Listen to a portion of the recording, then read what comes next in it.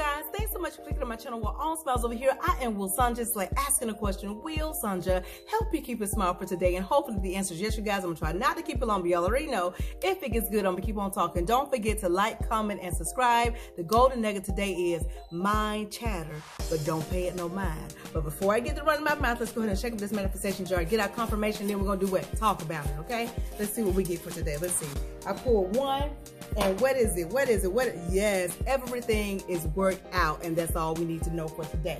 Listen, mind chatter. The closer your manifestation gets to you, guess what? The louder your mind is going to be throwing out thoughts really loud. Like what? You're not going to receive it? Like what? It's not already worked out? Like what? You're not deserving of that new house. Oh, you're not really deserving of that new car.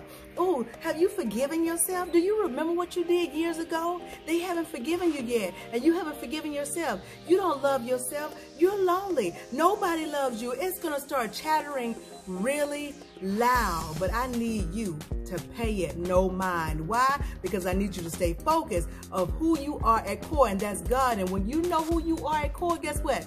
That mind will have no other choice but to what?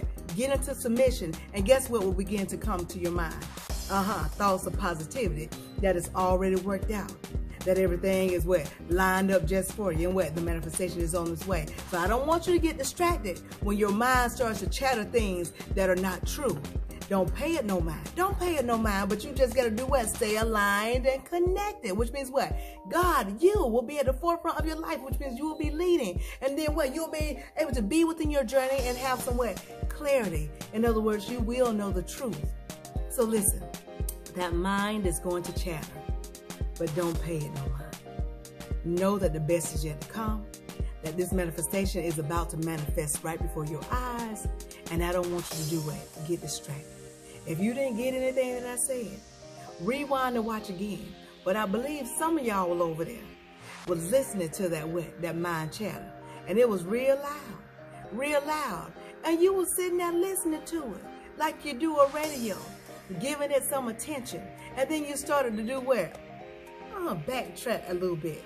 You started asking yourself questions when the mind would throw the thoughts out. Do I love myself? Have they forgiven me? Have I forgiven myself? I don't want you over there. Don't entertain that. The mind chatter, don't pay it any mind. The only thing that you want to entertain when it comes to the mind, if it's something positive. Because when it's positive, that means what? God is leading you at core.